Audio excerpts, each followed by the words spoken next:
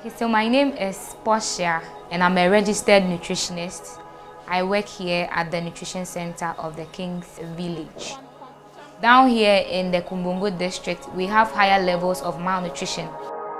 Here at the Nutrition Center, we are the food basket of Ghana. Hunger is the basic reason why they end up here. They don't get the right nourishment, the right nutrition at home.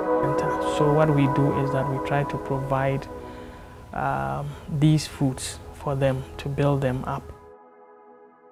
The children are housed here for free. They are fed for free. It's the community, women and children, where they just live their normal lives as they would in the communities.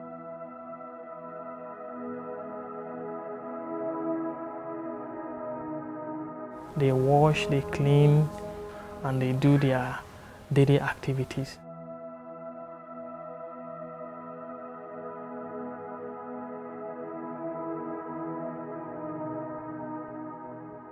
It can be so frustrating. You would want to help a child and you wouldn't have the resources.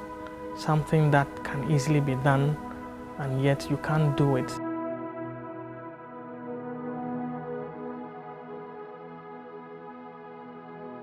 We are proud to say that we have saved indeed over 5,000 children from dying.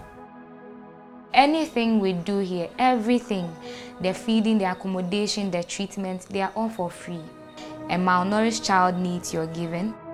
And you are not just giving to anybody, you are giving to save a life. So that the child will grow up one day and you can find joy in the child's face.